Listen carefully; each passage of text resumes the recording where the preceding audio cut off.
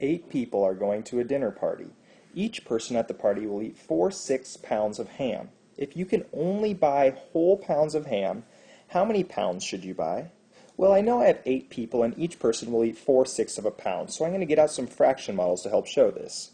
Now each of these are broken up into 6, so what I'm going to do is I'm going to shade in 4/6 for every person at the party. There's one person, then 1, 2, 3 more, 2 people, 3 people, 4,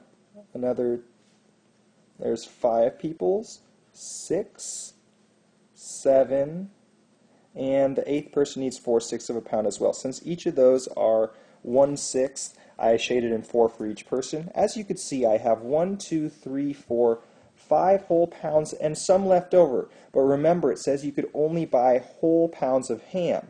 So I need to buy this 6 pound up here because that food needs to be eaten by someone. So the correct answer is 6 pounds of ham. 5 would not be enough because I still have some left.